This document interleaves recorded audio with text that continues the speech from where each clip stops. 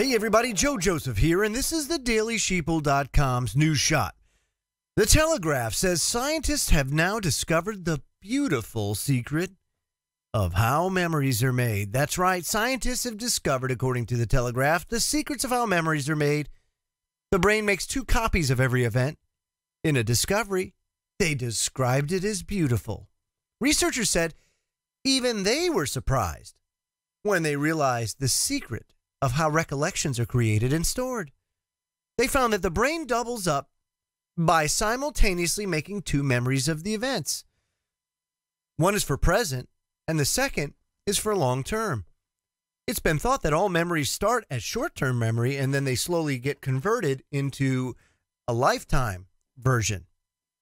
Experts said the finding from Massachusetts Institute of Technology in the United States and a team from Japan were both beautiful and convincing.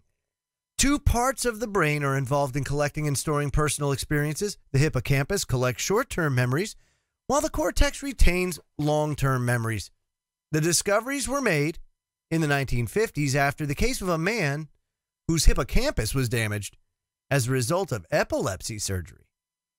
So, here is the problem with this. Now, see, this is a beautiful thing. Well, why? Because if we know how memories are made, well then, I mean, now we have a process that we can go ahead and look at and say, wow, Alzheimer's, now we know what happens when and where to what.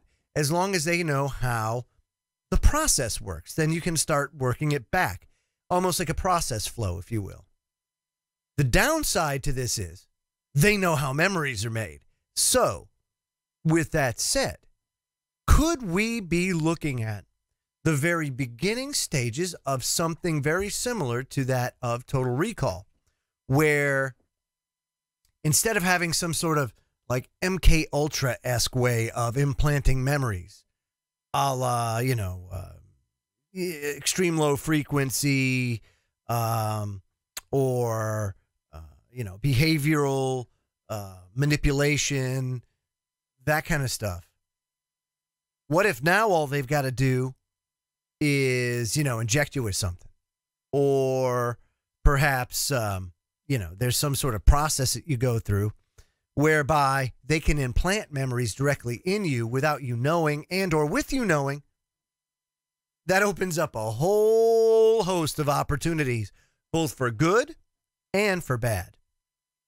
So, like I said, could we be seeing the beginning stages of Total Recall? I don't know, but I can tell you that it can be beautiful and destructive all at the same time. I'm Joe Joseph. This was the DailySheeple.com's news shot. Subscribe to this YouTube channel and check us out at thedailysheeple.com. And please feel free to comment below.